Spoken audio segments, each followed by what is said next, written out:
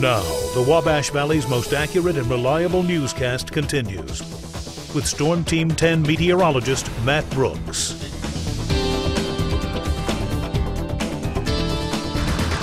Well, let's start off with some good news. The snowfall we had yesterday and Monday is pushed off to the east, and we're actually seeing some clear sky over the Wabash Valley. Unfortunately, we'll see a few more clouds moving in, and you can see the snowfall just starting to make its way over western Illinois.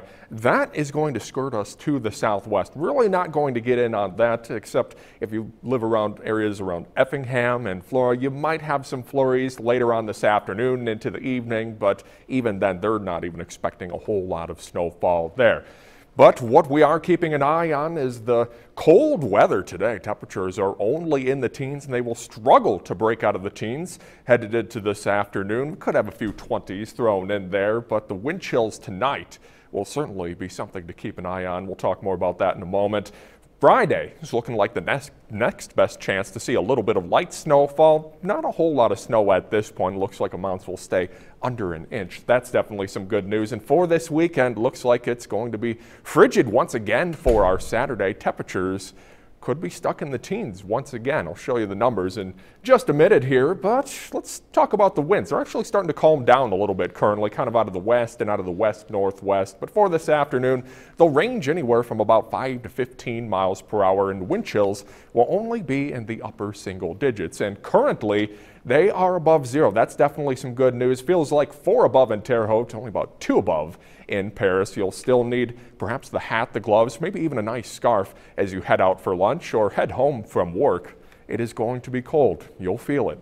The temperatures right now are in the upper teens. That's pretty good news as well. 20 degrees currently in Flora, 16 in Terre Haute. Like I mentioned, I think most of us will be in the upper teens and lower 20s with some of that sunshine. But once those clouds start to move in, it will feel certainly a little bit colder for tonight. Temperatures will dip into the upper single digits, around 8 degrees in Terre Haute, 9 in KZ, 10 degrees in Robinson to start off tomorrow morning. But the wind chill values will dip slightly below zero, anywhere from about perhaps 5 below to around 0. So I wouldn't be surprised if there were a few school delays. Of course, you can get that information at WTHI-TV.com. And a look at the big weather situation, showing a stationary front sending this moisture, the snowfall just off to our southwest. Behind it, we do have some high pressure that'll quickly move through, giving us some sunshine on our Thursday. That's great news. I could definitely use a little bit more of that. I don't know about you. We'll kind of track the clouds here by looking at Futurecast. We'll start off 1 o'clock Eastern time this afternoon, seeing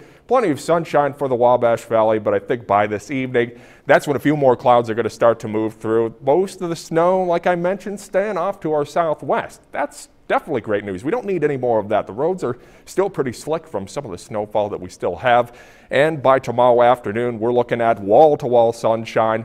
But by tomorrow evening, that's when we'll see the clouds return ahead of some snowfall that we could see by Friday morning and into the early afternoon. So for today, around 20 degrees. Some of us could be stuck in the upper teens, so be prepared for that this afternoon. But if you're well dressed, shouldn't be much of a problem. Tonight, temperatures around 8 degrees, the wind chill around -1, but I think we could see wind chill values around 5 below if those winds do start to pick up once more. And for your Storm Team 10 7-day forecast, unfortunately, it's going to be cold for the next couple of days and into the weekend.